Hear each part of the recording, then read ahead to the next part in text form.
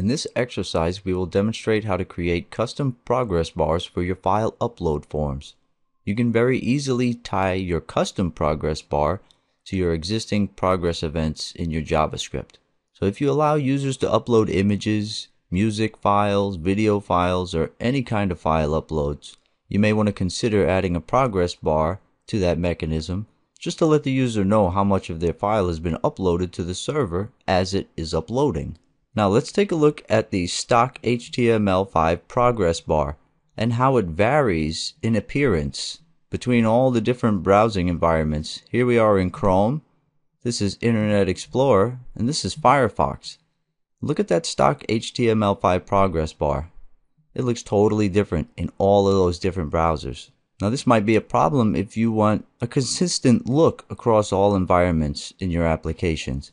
And we have the added benefit of being able to put dynamic text showing the amount of the percentage of upload. And that's something that you can't as easily put in the center of the progress bar unless you stack some elements within a container. And another important aspect is it's backwards compatible.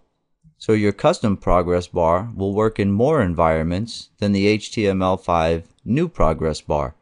Your custom progress bar will be coded in such a way that it will be backwards compatible with older browser software. So it'll work in all environments, new and old. And it'll look exactly the same in all environments. Now you'll have this issue with HTML5 slider components, regular old buttons. The button element will look different in all the different browsers. It'll look slightly different. So you have to customize your components if you want a consistent look across all the browsing environments. Alright, let's begin with a blank HTML file. And first let's just put a div in place. Now this div we're going to give an ID equal to progress bar container. So we'll just call it PBC for short. Now let's go down a couple of lines, and inside of that we're going to nest another child div. This one will give ID equal to PB, short for progress bar. This is going to be the actual progress bar that grows dynamically when our JavaScript tells it to. Now let's put one more div in place. This is another child div nested inside of the progress bar container. And this one let's call PBT, short for progress bar text.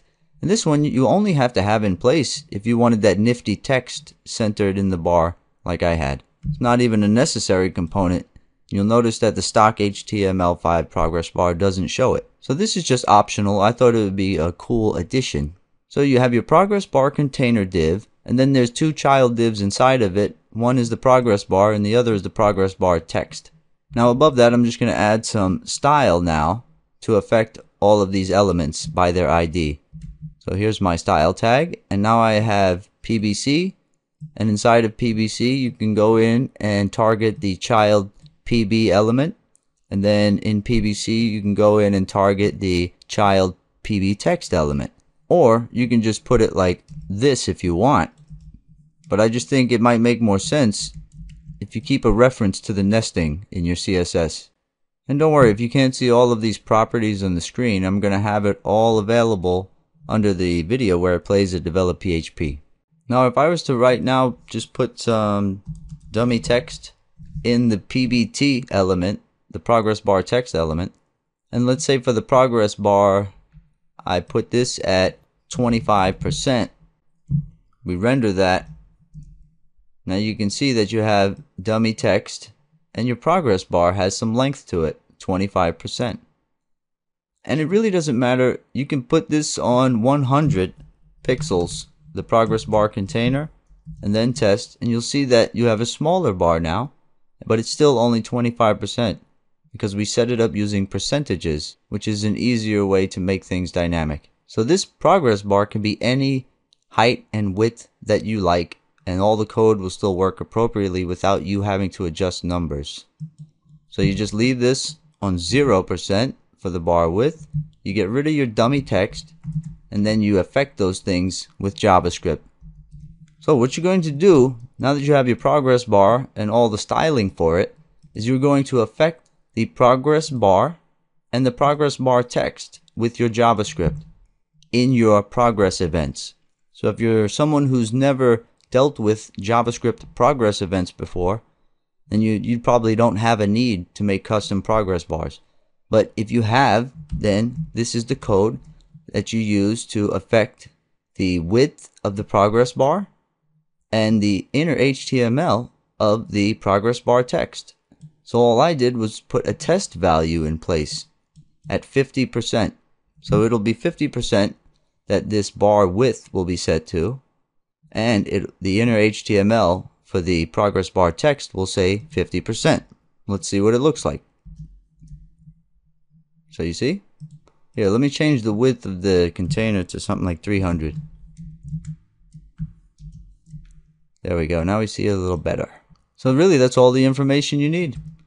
Now all you do is put this code here where you would have your progress events in your existing JavaScript. If you go to developphp.com, up in the search bar, just type in the word progress, and then you'll see results for the code library, but you want to go to video tutorials and then press go. And you'll see file upload progress bar meter tutorial. Now this is the tutorial that you can watch and take the code of. See all the code down here?